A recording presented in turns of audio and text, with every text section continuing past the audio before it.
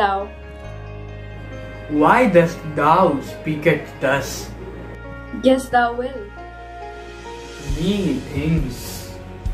Today is 23rd April, a day celebrated as English Language Day. Pray, are we all then supposed to speak in Shakespearean English? No, not at all. The English Language Day is celebrated on 23rd April. It coincides with William Shakespeare's birthday and World Book and Copyright Day. The UN first celebrated the English Language Day on 23rd April 2010. English is the mode of communication that enables people to understand one another regardless of their cultural and ethnical backgrounds. This is why English has become the world's lingua franca. More than 350 million speak English as their first language. 1,500 years ago, English was used by only 3 tribes. Now, it is the official language worldwide. 67 countries has English as its official language. Canadian English, UK English, Scots English and American English all have their own little idioms and jargons that differ largely from each other. It is quite interesting on how this incredible language can have so many variations and still be deliberated as a single language. Do you know, English was a language that began on a small cluster of islands off the coast of Western Europe. It was because of colonialism that it suddenly spread across the world like wildfire. Have you heard people say, I can walk English, I can talk English, I can laugh English? It just means that they are fluent in the English language. Ever wondered, living in India and Hindi being our official language, why many of us still speak English? It is because it bridges the gap of speakers of different languages.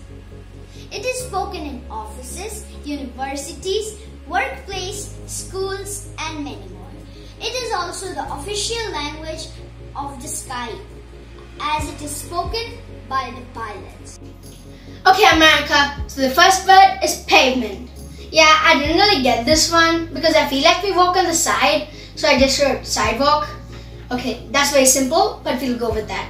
And so the next one we got is bin. I wrote trash can because you put trash in it and it looks like a can.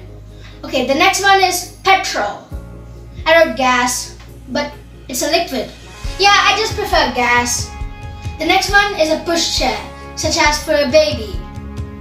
I put down stroller because normally when you use them you're strolling. Pharmacy or chemist is a store for drugs, so I just put drugstore. This is lift, as in the lift inside the building will take me up to the 3rd floor. For this one I put down elevator, like elevate me up the building, elevate me to a higher level. We, the students of grade 4, are here to give the differences between American English and British English. We may all speak in the same language English, but we have very different accents and we speak with different vocabularies. Let's get started. In Britain, these are called crisps. In America, these are called chips. In Britain, these are called biscuits. In America, these are called cookies. In Britain, this is called lorry. In America, this is called a truck. In Britain, these are called sweets. In America, these are called candies. Those were few words that are used in American and British English. One language, but different words. Let's face it, English is a crazy language. There is no egg in eggplant, as ham in hamburger. Neither apple nor pine in pineapple. English muffins were not invented in England, as French fries in France. Sweet meats are candies, while sweet breads, which aren't sweet, are meat. Boxing rings are square. And a guinea pig is neither from Guinea nor is it a pig. Now I know why I flunked my English. I'm here to share a few interesting facts about the English language. So, here we go. The word alphabet comes from the first two letters of the Greek alphabet, alpha, beta. The dot over the letter I and the letter J is called a superscript dot. The word uncopyrightable is the longest English word in normal use that contains no letter more than once. A sentence that contains all 26 letters of the alphabet is called a panagram. Petrichor is a word to describe the way it smells after it rains. I love the petrichor of a summer thunderstorm. Go is the shortest grammatically correct sentence in English. Find out some of the longest words in the English language. The original name for butterfly was flutterby. About 4,000 words are added to the dictionary each year. The word girl was not initially used to refer to a specific gender. It used to mean child or young person, regardless of the gender. The first English dictionary was written in 1755. The oldest English word that is still in use is town. The word goodbye originally comes from an Old English phrase meaning God be with you. English is a language which is continuously evolving. It has borrowed a multitude of words from Hindi. We, the students of grade 3, are here to enlighten you with some English words, which are, in fact, borrowed from Hindi language. The word shampoo is derived from the Hindi word shampoo, meaning to squeeze, knead or massage. Jungle was derived from the Hindi word jungle, meaning a wild wasteland. It was used by English settlers in India to refer to any wild, untended or uncultivated land. This word, pajama, was taken from the Hindi word pajama. English is everywhere, just in miles.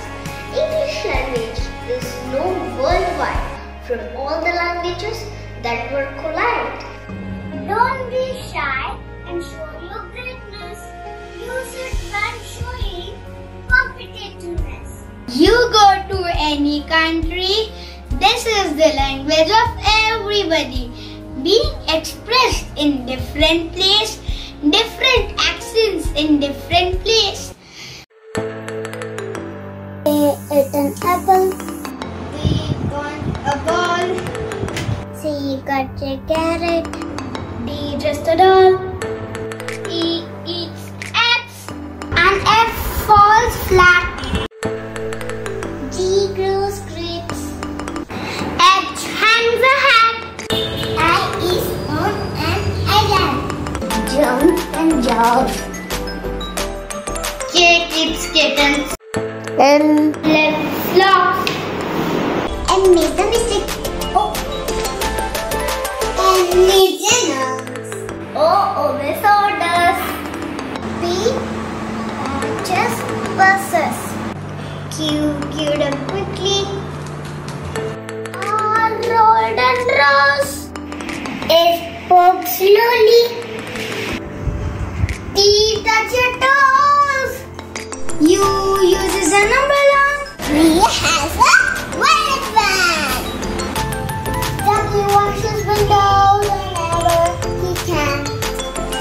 X hides in boxes. Y says yummy. Z says zigzag zoo. One who serves the food is known as the waiter, even though it is the customer who does the waiting. English is a funny language, but it can be understood through tough, thorough thought though. Found missing, act naturally, seriously funny, pretty ugly, oxymorons are the most confusing things ever. Let's eat, Grandma. Let's eat, Grandma. Oh, a single comma can stop you from being a cannibal. Wishing you all a happy English day. Enjoy the language is all I can say.